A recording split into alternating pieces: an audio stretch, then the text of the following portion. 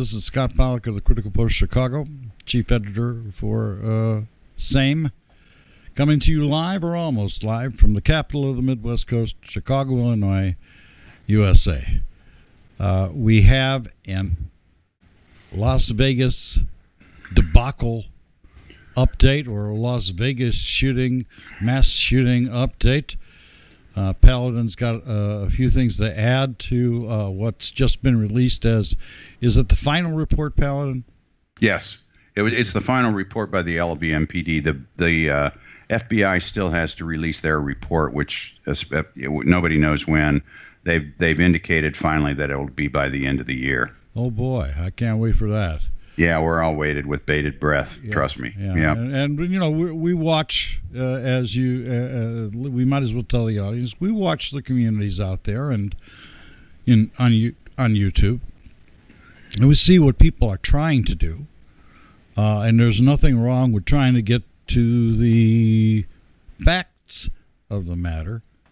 The problem I obviously see with some of them, Paladin, is that some of these people have political invective in mind, and so there's a bias. But let's just get to the meat of the matter on the final report and what your thoughts are and the bullet points you want to carry. Okay, I think and I think the main issue is the ballistics, or the lack of ballistics, and This was apparent to me when I did the review of the 58 victim autopsies, because whenever you have a gunshot situation, typically the pathologists who do the autopsies recover bullets and bullet fragments, and if the pathologists are worth their salt and they're experienced in gunshot wounds, which they should be if they're doing an autopsy on gunshot wound victims, they should at the very least know what caliber of bullet that they're taking out of the body. And of all the 58 autopsies that we reviewed, there were bullets or bullet fragments recovered from 46. The other 12 were, according to the autopsies, through and through wounds where the bullet penetrated the body and exited the body. So, seeing that we didn't get any information whatsoever out of the autopsies, I thought, okay, well, this is the first step in the process, and they've missed the first step. So I didn't expect them to complete the steps that they would have to take after this. So the final report, I thought, well, maybe we'll see something in there, and we didn't. So that process starts with taking the bullets out of the victims, matching the bullets to the guns, and of course we know about all the guns that were recovered in 134 and 135.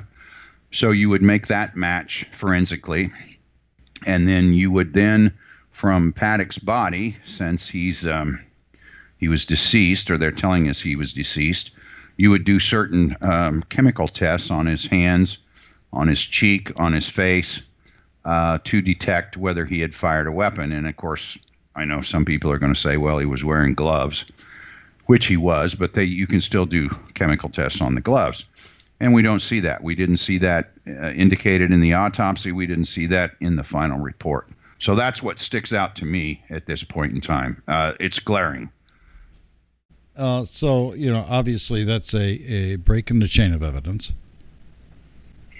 Yeah, and I think if Paddock had survived, if Paddock was alive, and they had charged him with murder, mass murder, any competent defense attorney probably would be able to get him off, get him acquitted, just simply on that, because as a private investigator who would be providing litigation support for a defense attorney, that would be one of the things I would be charged with. He would request the forensics on that, and we would review it, and they would have to present that in court, and that would be exculpatory evidence, if you will, that a defense attorney would be all over, because if you don't have that, the only thing that you're really left with is the circumstantial evidence, which is Paddock rented the room, Paddock bought the guns, and that's it. So that's all they would have, essentially.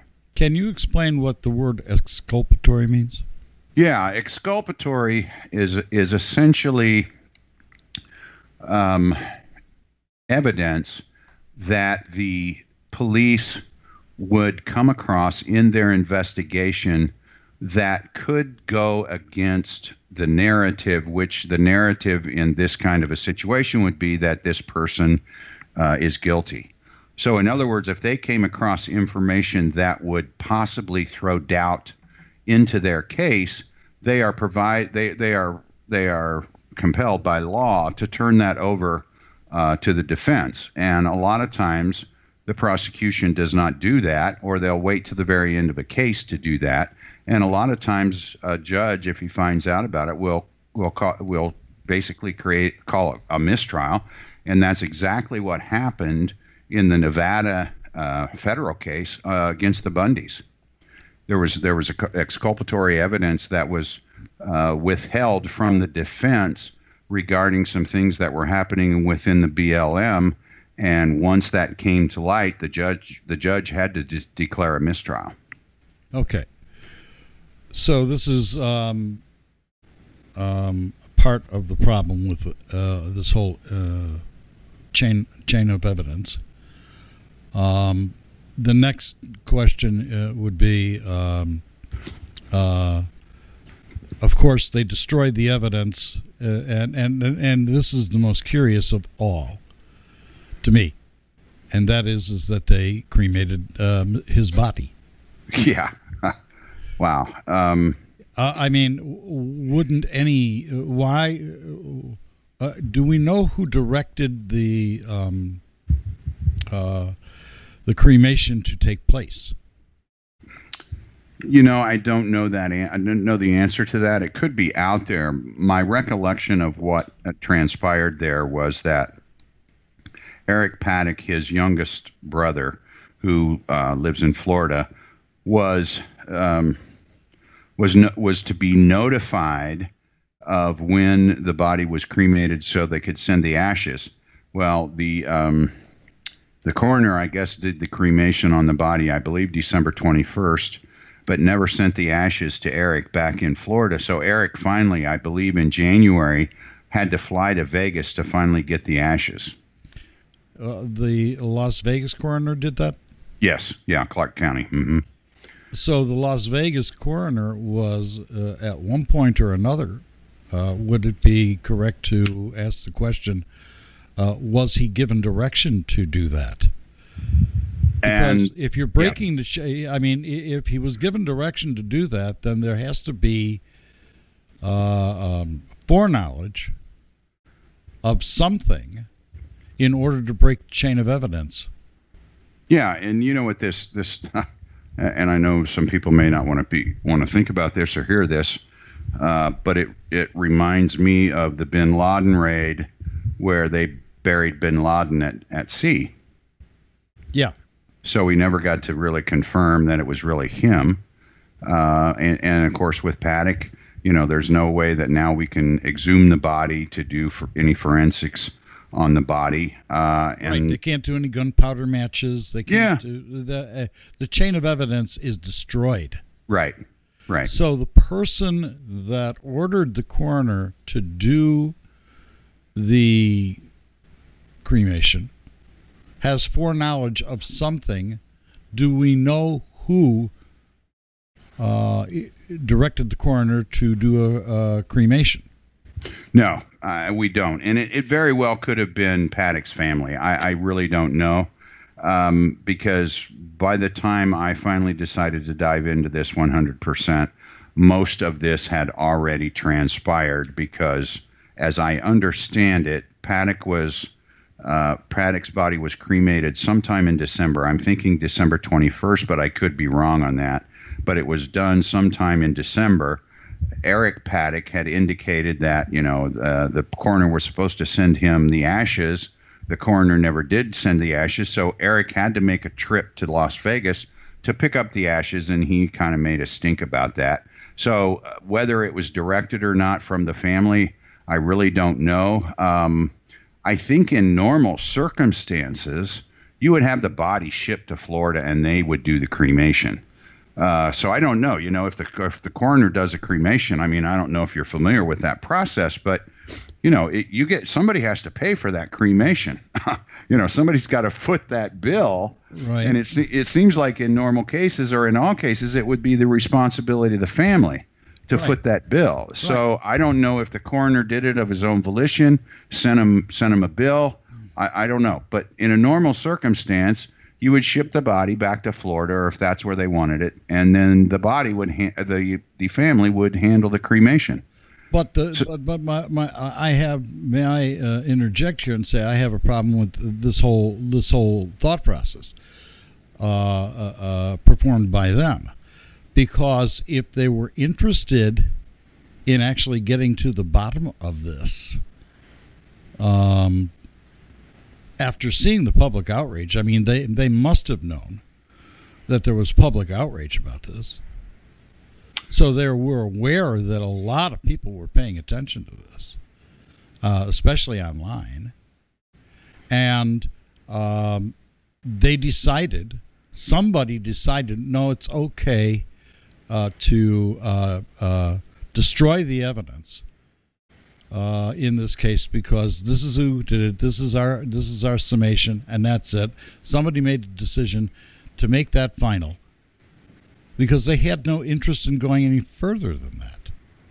Well, and that's an excellent point, and what I've said from the beginning. See, once you have a dead suspect, then you're going to save the prosecuting attorney a ton of time, because there's not going to be a trial. So evidentiary process, evidentiary preservation, all those things go out the window, because you're not going to ever have a trial, so you don't have to worry about that. Exactly, and my point is that somebody in the chain of command had to have foreknowledge of, we're going to bury this way, and to heck with everybody. And we're not going to do a full, proper investigation. Yeah, and I think the preservation of evidence. If you destroy Paddock's body, but you make the accusation that Paddock was the sole shooter, which we know at this point, we know that's not true. If you make that identify that as being good enough, even though it's not good enough, and it's not good enough, then the foreknowledge starts somewhere and ends with the cremation of the body. But it's another thing is that the attorneys for the victims, they must have had some kind of input here. They must have, and I don't know. I mean, maybe you can enlighten me, but they must have known that they need to preserve all of the evidence, and yet all of the evidence was not preserved, and it was over within a month. Well, that's an interesting observation. I spoke about this in my video that I did yesterday. But the irony of this whole thing is that because there are plaintiffs, class action plaintiffs that are the victims, they're suing MGM. Ironically, they need the narrative to be true, because if not, that doesn't make MGM culpable or Mandalay Bay culpable. And what I'm saying is that they're suing MGM and Mandalay Bay, and they're basically claiming negligence, which means that criminal negligence. No, civil negligence. Yeah. Okay, because there's two different kinds. Yeah, and criminal would need to be brought by the prosecuting attorney in Clark County, and hell will freeze over before that would ever happen. Sure. But the situation that they're faced with is that for the plaintiffs to prevail against MGM, the narrative has to be true, because they can't prove negligence if other there were other shooters. So they want Paddock. I'm sorry. Do you mean the current narrative as presented by the officials? Yeah, I mean that's the irony of the whole thing, because the plaintiffs are going to go into court and they're going to say, okay, Mandalay Bay, you allowed him to bring in all these weapons. You allowed him to, create an environment where he could just sit up there in the 32nd floor and shoot out that window and kill all these people. So, your maids didn't catch this. Your room service people didn't catch this. Your bell captains and bellhops didn't catch this. You all helped him. Your bellhops helped him bring in all these weapons. You didn't check. There was no check done on the bags that he brought in. There was no count made on the bags. And if there was, it didn't raise a red flag that you say, wait a minute, why are you bringing in 20 bags here, or whatever the count was? So ironically, in this whole thing, you're not going to see the plaintiffs challenge the narrative, because they need the narrative to be true for them to be able to prevail in court. Civilly. Yes, exactly. Right. So the destruction of evidence at this point helps them. Well, in essence, although they're not going to, that part of it is not really going to ever be challenged. They're not going to challenge whether Paddock was the shooter or not. They need that to be the case. They're not going to challenge that whatsoever. They wouldn't challenge that at all. Now, ironically, again, the defense, the defense could raise issues where, and they're not, of course, but they could raise issues where they could say, well, there were other shooters. There were other shooters that were there. They're not going to do that, of course, but it would be, boy, that would just be really, because they need the evidence to be true, right, as it stands. Right, exactly. So if there was some kind of covert operation involved in this, and we know there was more than one location where shooting was occurring on that strip at that time, where am I going here? I'm trying to say that the clandestine services and the officiating constabulary, the FBI, because this is a federal case, is it not? So, yeah. Or they federalized it. Yeah. So they are more than happy to let Mandalay Bay and their insurance company hang out to dry. Well, yeah, and then that takes us into the federal case where Mandalay Bay, or MGM, Live Nation, and CSC, who was providing the security for the venue, filed a case where the plaintiffs in a federal case citing the Security Act of 2002, where they have limited liability. So you've got two different things at play here, and it's going to be interesting to see how that shakes out, because the Security Act of 2002 says that if you are a company who has been certified by DHS, which CSC, who provided security at the concert, and those guys are all over the world. Okay, they're the guys who do the NFL and the NBA, and they're the guys with the yellow jackets with the security on the back. Okay, so if they're DHS certified, which they are, that means if there was a terrorist event where they were charged with the security, and there was a terrorist event that occurred, they are limited in liability to whatever their insurance coverage would be. The caveat to that, which is interesting, is that the DHS secretary has to declare the event a terrorist event. As far as I know, that has not occurred. The FBI and the LVMPD initially has said that it wasn't a terrorist attack, because if you recall, ISIS immediately took credit for it.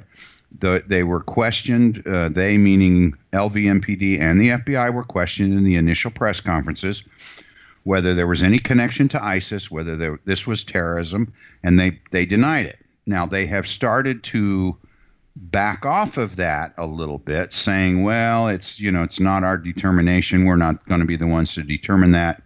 So they've sort of backed off of that now, because since this lawsuit has been filed, there have been some studious people who have actually looked it up and realized that the DHS secretary has to declare this a terrorist event for this Safety Act of 2002 to apply. As far as I know, that hasn't happened. So in reality, it doesn't matter whether Joe Lombardo, the sheriff of LVMPD, says it's a terrorist act or not. Doesn't matter whether Aaron Rouse of the FBI says it's a terrorist act or not. It has to be the DHS secretary that has to declare it a terrorist act. So, I'm kind of waiting here to see whether sometime down the road the DHS secretary is going to come out after the FBI completes their investigation or releases their report and says, well, okay, we looked at this, and after all, it is a terrorist act. So that's kind of the thing that we're waiting for. But I mean, the gall of MGM to sue the victims. They sued 1,000 victims.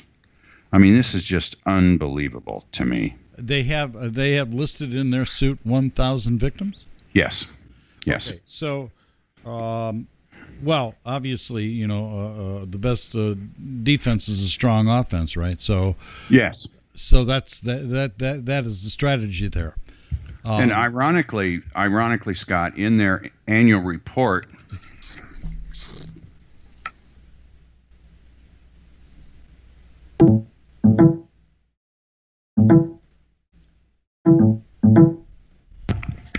are you there?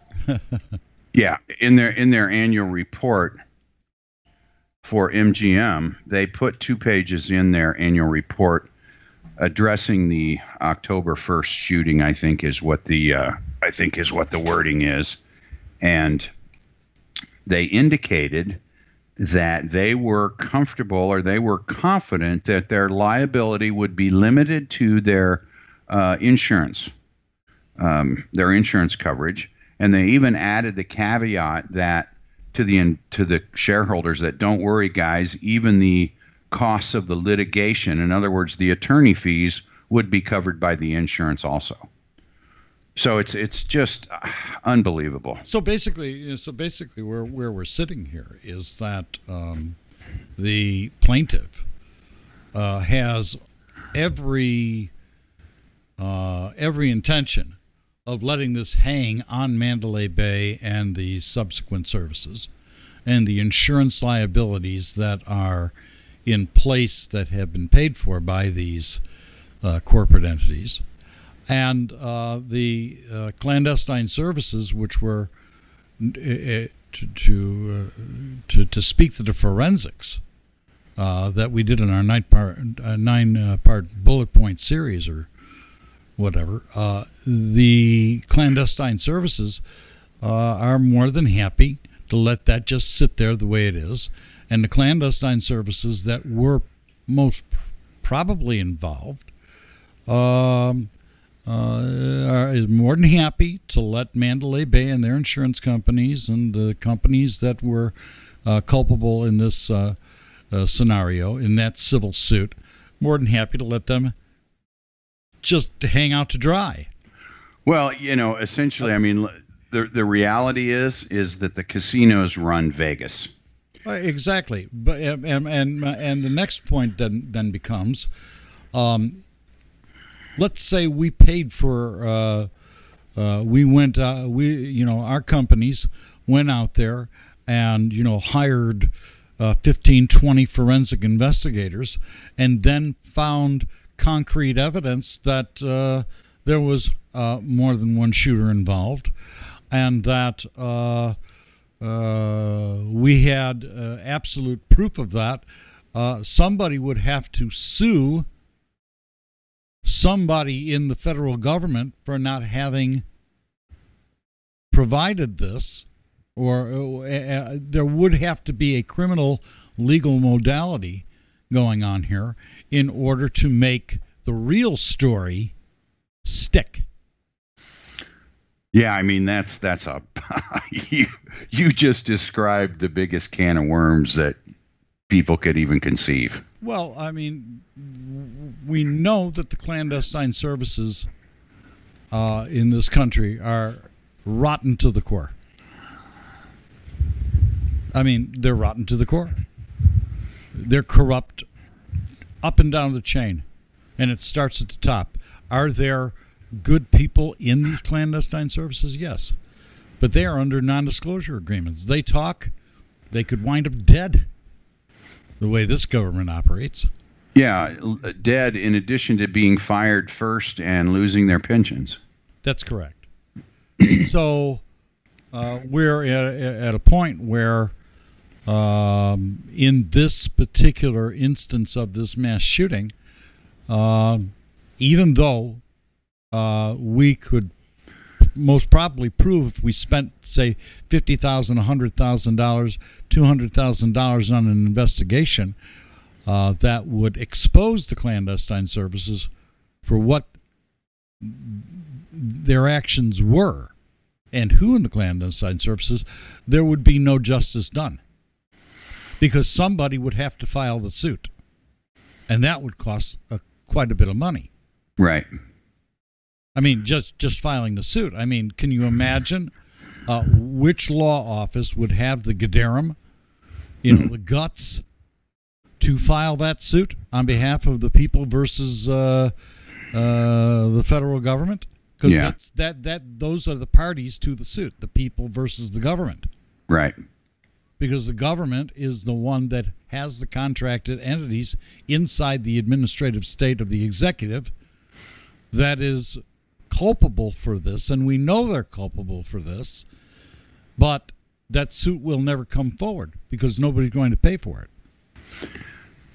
Yeah, that's reality probably. Although we're going to get to the bottom of it, so we're going to be working diligently and very hard on trying to figure this all out because we're working for the victims. That's who our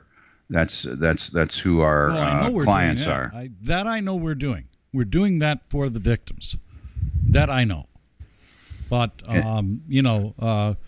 there would still have to be the people versus the federal government of the United States of America in order to stop this kind of activity from happening in the first place or in the future. Right. And that's, I think we have several levels of victims here, and that's the victims who lost family members and friends, the victims who were wounded and survived and could be, could be. Let me take that out. They are going to be affected for the rest of their lives, and the people who were there, who survived, who were not injured or wounded, are going to be affected for the rest of their lives. Yeah, they do. Well, the clandestine services don't care in any instance. Right. That they tried to do something. They did it. It didn't go over in the official channels the way they expected it to go. And so we have the next operation, which was that school shooting in Florida, right, which had much more political effect. And now there's, millions of young folks that are up in arms, and they are motivated to be the voters of record that say no more guns. Right. I mean, if you remember that one worked. Yeah, and that one happened, I believe, on Tuesday in Parkland, the shooting in Florida. And was it Thursday or Friday of the same week that they were in Trump's office crying for gun control? Oh yeah. And if you contrast that, how many months? I don't remember the timeline. How many months was it that Parkland after that shooting in Parkland occurred after Vegas? I want to say look it up. 4 or 5. Yeah, within you. Was it? I think it was Valentine's Day, if I'm not mistaken. Parkland shooting date. Let me look that up. But I mean, this is just on the surface of it, they're insulting the people of the United States. Yeah, and Las Vegas happened October 1st. They did 2 weeks of press conferences, and October 13th, that was the last one. I mean, it was basically shut down after that. Nothing to see here. Move along. The next shooting that we're really aware of is this latest shooting, the Gamer. Mm-hmm. But that wasn't nearly on the same scale. No. Yeah, it occurred on, according to the Stoneman Douglas High School shooting, that occurred on February 14th, 2018. So roughly, it was October 1st. 4 months. 4.5 months. And so the first one didn't have the effect, but the second one had the effect they were looking for. As far as they're concerned, right now, there's enough of that. And obviously, all of the attention that's being given to the people, the community of people that are, posting videos and doing their own work to try and get to the facts regarding the truth of this matter, has created a scenario where possibly these clandestine authorities saying, okay, that's enough, we better bury the operations for a while until everybody starts to forget this so that we can do this again. Yeah, I mean, you've got, with Las Vegas, you've got, quote unquote, the biggest mass shooting in the history of the United States. Yet 2 weeks later, the whole thing went dark. The whole thing went dark. And, I can tell you why. Quite simply, something went wrong. Okay. Right. And that's what we said. That's what we said in our bullet point series. I mean, that's the premise that we're operating from. It didn't go as planned. Yeah, and they don't want anybody looking into it. We don't want anybody to look into it because, somebody may figure it out. And if they figure it out and blow the whistle, then they're going to have problems. Well, that's where we come in. And we can't. Again, to recap, we can't test for any gunpowder at this particular point in time that matches the paddock. We don't have other bodies of other shooters. There were, as you reported in one of the bullet point series, there were, you say, 15 to 20 bad guys in this. Yeah, from what we can discern off the information that they have put out, which is censored and redacted and, everything else, I would say we're probably looking at, and it could be more. This is just a ballpark, probably somewhere between, we know the low number is 5 and probably the high number that we can tell is 20. And it could very well be more than that. Right. So, I mean, the whole strip, we can say was the crime scene. Mm-hmm. Yeah. It wasn't just the Mandalay Bay.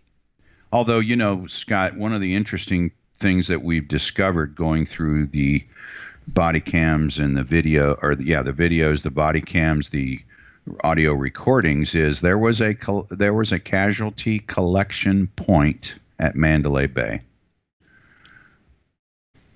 Right. And it wasn't for people inside the venue, and it wasn't for Stephen Paddock.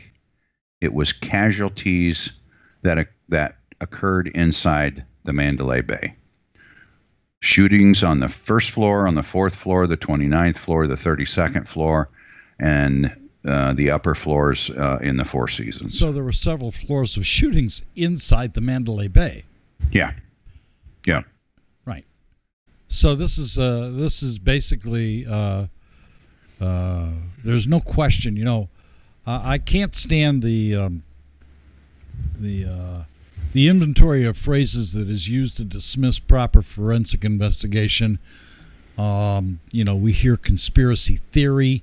As soon as you use the word conspiracy, the next thing you know, everybody's, that clicks a switch in everybody's mind, and it leads them down a whole different path of conversation and verb of thought, and it's just incredible how the minds of many people have been programmed in this regard. But there's no question that as a result of well over 1,000 hours of proper forensic investigation, that a conspiracy did occur. It's not a theory.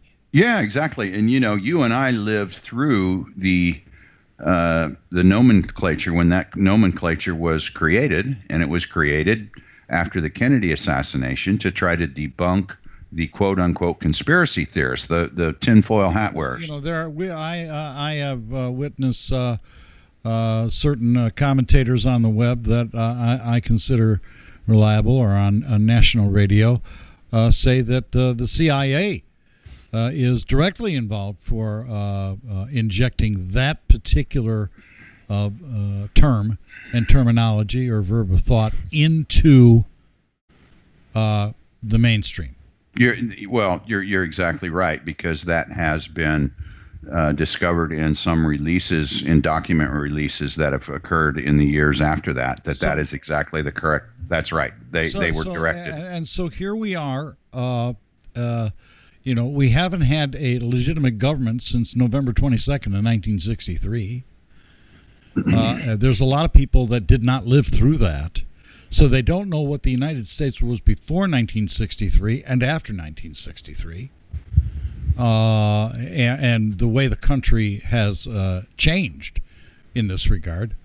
The other thing is that what we have here is we have an entire federal apparatus, quote unquote, the security apparatus of this country, and one of the primary agencies in that security apparatus under the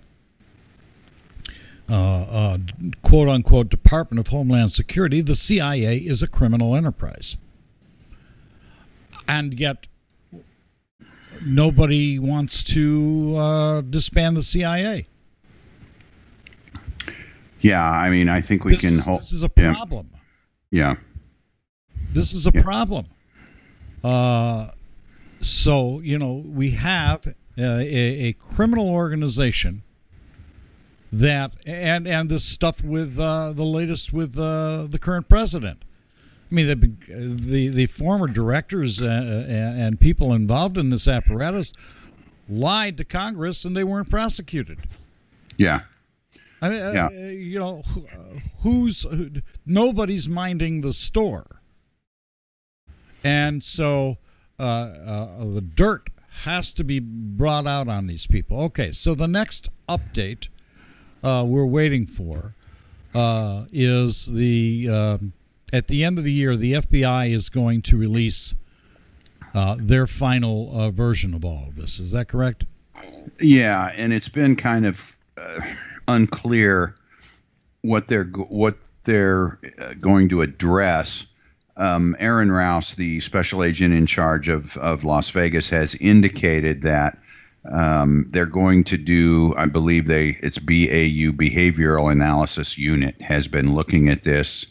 They have sent people all over the world to 20 different countries and all this kind of stuff. So I think probably what we're going to see is more of the psych profile, if you will, of Stephen Paddock, which is going to just be interesting because we have taken a deep dive on Stephen Paddock and his family, and we're going to be releasing those results of those investigations once we get on Patreon, and it's completely different than what they have been touting officially. So it's going to be very interesting to see what the FBI comes up with, because one of the things, the myriad of questions that they've fired at Lombardo have to do with motive. Okay.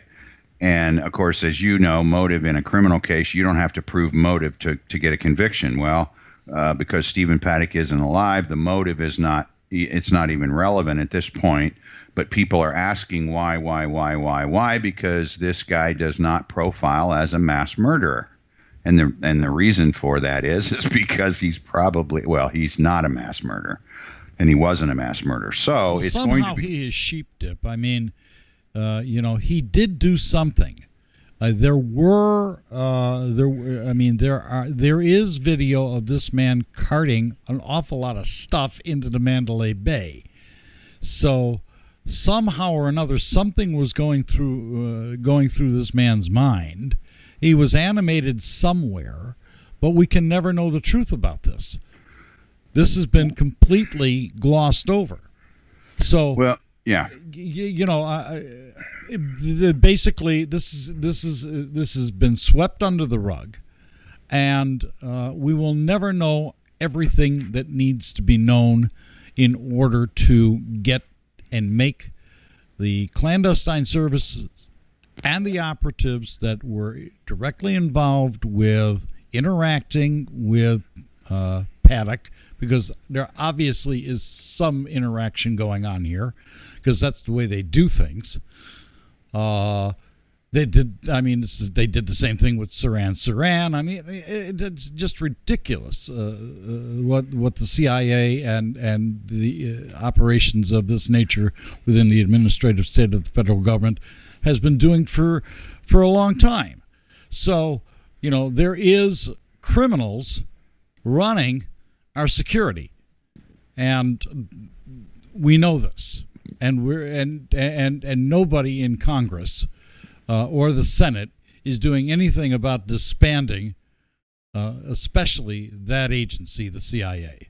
They're criminals. There are criminals in that organization. Alan Dulles was proven to be a criminal. This goes back to Kennedy. When we have criminals running the government, we can't expect the criminals to turn themselves in. It's just right. that simple. So we're going to wrap this one up, and we will. What's our next update about this going to be? We're waiting for the FBI at the end of the year, and that's it? Well, or are we going to have further update after this? What we have, we've sort of gone dark for a couple of months, only because the court-ordered evidence releases started about 4 months ago. About a month ago, the PIO for Las Vegas Metro said that we've got probably 5 or 6 more releases. Then a week later, when they released the final report, Lombardo was asked that in the press conference, and he said, well, maybe 2 or 3 more releases. We've actually had, I believe, 4 releases since that press conference. So we really don't know how many more releases we're going to have as far as the evidence goes. But once that's finished, then we're going to start putting up our videos and go from there. So that's kind of the next step for us. And we're in the process at this point right now. We've got 16 videos planned. We have one that is pretty much finished at this point. It's a 50-minute video. It's done professionally. It's just very good. We're going through the editing process now to get that one ready. And then we're going to start blasting them out. So that's what's next for us. And then we're going to dive deeper into this, of course. I mean, we're just getting started. We're just getting started. So. All right. Well, that's it for right now. This is Scott Pollack, Chief Editor of the Critical Post Chicago, reporting, signing off with the lead man of the White Hats report. That is all.